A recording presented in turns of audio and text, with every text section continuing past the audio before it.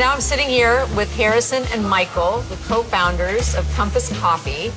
Both joined the Marines, end up deployed to Afghanistan together, and then you come back and you're like, let's start a coffee roaster.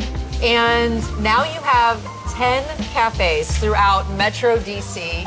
So how did you get here?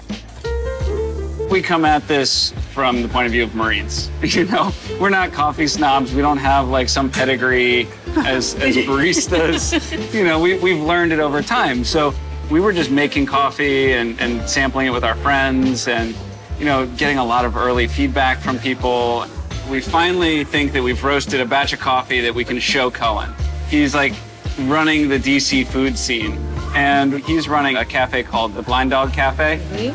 We have that meeting.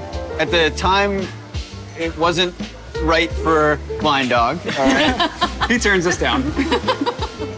But we become friends, and we hear about Union Kitchen, and we're building out our first cafe.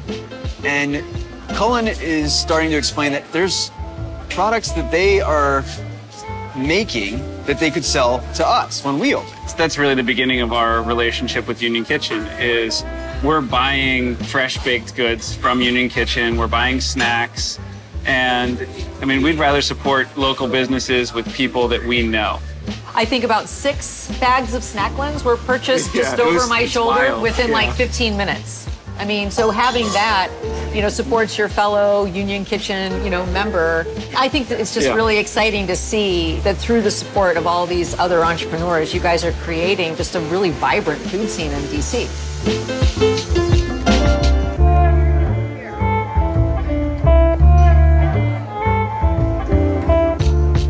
What's really awesome about Michael and Harrison is that, you know, they've opened 10 cafes. They do great. Customers love them. And then we sell a ton of their coffee in our own stores, but also to places like Whoel Foods. At Compass, they're selling tons of products that are made here. They're actually the biggest customer of Made in DC products and Made in Union Kitchen products, because they believe in creating this ecosystem like we do that's supporting itself and getting bigger and kind of growing. It's like a tornado.